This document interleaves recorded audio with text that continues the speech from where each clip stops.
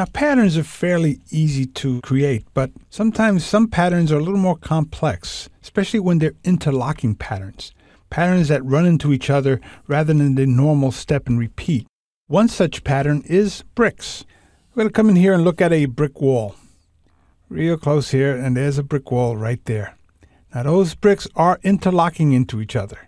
Let's go in there and create a brick pattern. You need symmetry. So I'm going to go in there and I'm going to turn on my grid. And what's going to happen is our bricks are going to be the size of one of these little blocks here.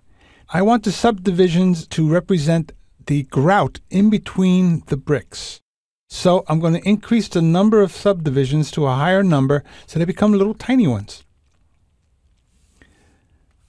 And we can see them back here. And I'm going to go in there and change it. Another thing to keep in mind is that you need perfect symmetry. So in order to get that symmetry, I'm going to use an odd number.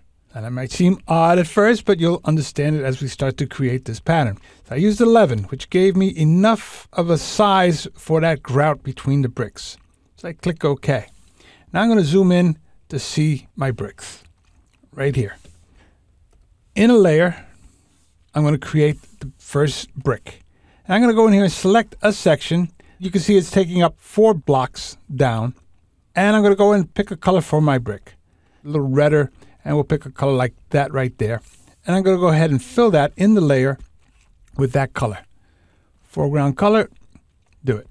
So now I'm going to grab this and I'm going to copy it straight over, leaving one subdivision in between.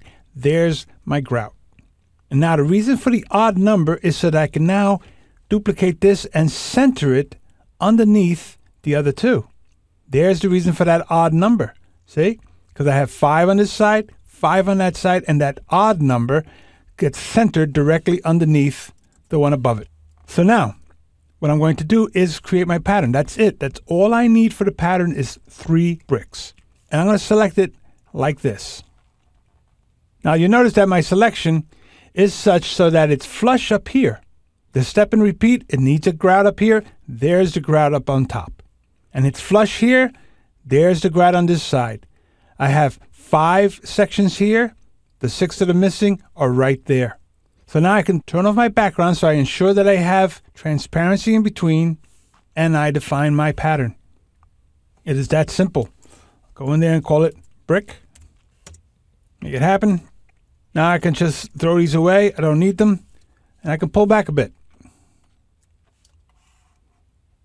And what I'll do now is I'm going to turn off the grid. I don't need to see it anymore. And in my background here, I'll put some color in the background. We'll get some color for the grout. Let's just say we want the grout to be this little beigey color like that. I'm going to go ahead and fill it with that. And I'm going to give it some noise. Add noise. In this case, I am going to say non-monochromatic, so it'll introduce a few other little tones in there. And I'll just kind of bring it up to about 8 right there. And I got this nice little fine grit to it back there. Or you might want to have a little more grit to it. So let's go with a 12. So there. And then in this layer here, I will create my pattern.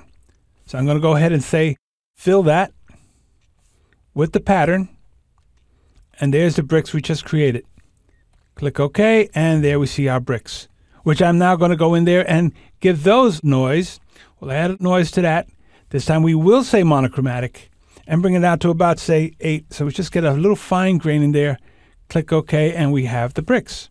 Now, if you want to take this a step further, you can double click on it to bring up the layer styles, and we'll give the bricks a little drop shadow, and we'll give them a little bevel and emboss, which will just kind of bring up the depth a little bit, bring down the size, just soften it up, so we have these nice little bricks coming out of the wall. But sometimes you have something that's a little more complex. Pulling back on here, we have another brick wall right over here. Now, in this low-res version, we really can't quite make it out. So I do have a high-res version of that section right here. So you can see that. There we see this brick pattern. Now here we see that the bricks are separated by a row of small half bricks. And also, this building is older. So you see that the bricks seem to have a little wear and tear on them, a little aging to them. They're a little more broken up. So that requires a whole nother type of a pattern. something that way you won't really see the pattern, but you will see the damages in the bricks and so on. You'll see that some bricks are discolored more than others and so on. Let's go see how that starts out. That starts out this way. I created 4 little bricks, and each one is different, as you can see. I could take those bricks now, and I could duplicate it. And the duplicate, I will bring down and center it below. Bring it up a little bit. And those I will do maybe a flip horizontal or a flip vertical. Anything to start making them look different.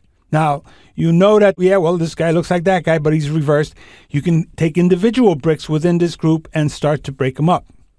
What happens at the end is that you end up with a pattern like this. Here's the basic pattern. So you see there's a lot more than the 3 bricks we used before, because that way we're going to get enough variety in here so you're not going to see it. There's the row of half bricks, which are also varied in shape along the top. Now, the symmetry is perfect. We have a pixel right here. Got 2 pixels between the others. So that 1 pixel combined with this 1 pixel will give us the 2 pixels on either end here. So it'll be even with these bricks here. We're missing this little chunk over here. There it is. So this is cut at a very precise spot so that the step and repeat will be seamless. Taking this into a brick pattern will complete the whole scene. Let's go see what that could look like. So here we see the grout, and there we see that pattern of irregular bricks in which each brick was handled separately. So I can go in here and with a dodge and burn tool, I can go in there and just lighten this one brick up. Let's go to the brick layer and we'll lighten this one up a little bit right in there like that. And maybe we'll darken one and so on. So we added variety to the entire brick pattern. So it starts to look like a wall that's fairly irregular and worn by the elements and so on.